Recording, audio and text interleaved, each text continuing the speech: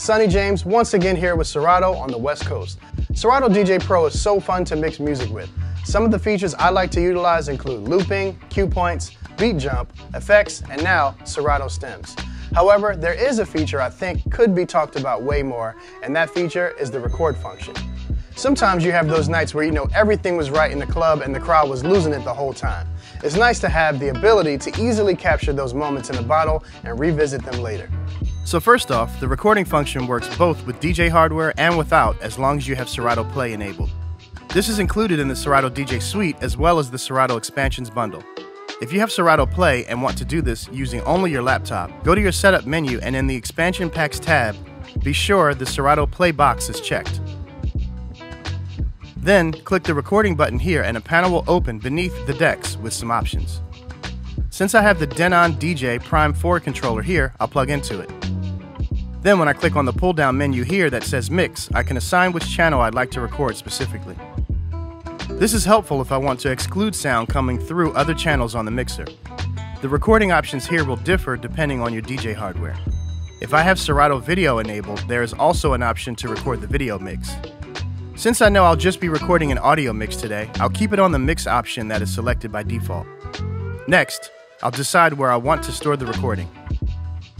The default location is in the folder named Recording, which is in your _Serato_ folder. I'll keep that option for now.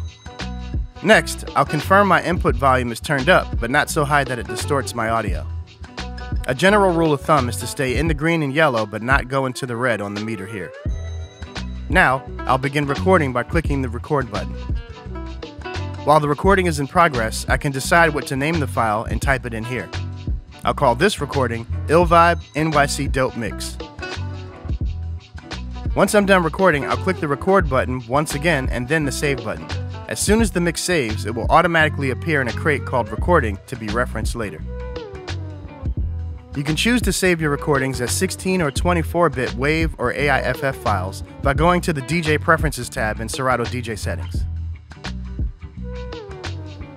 If you're recording a mix and forget to save it, Serato DJ will save it to a Recording Temporary folder until you click Record again. Beginning a new recording will automatically replace what was temporarily stored here, so always be sure to save your mix. Finally, please note that if you have tracks loaded from one of the integrated streaming platforms, recording will be disabled. And if you're already recording, then the ability to load a streaming track will also be disabled. Recording in Serato DJ Pro is super easy and comes in handy for content purposes, recording scratches on songs, or just to practice and play back things you may need to tighten up. Try it out for yourself and start to build your catalog of live mixes on the fly using the record function in Serato DJ Pro. For more information on this feature and all of our products, be sure to visit Serato.com.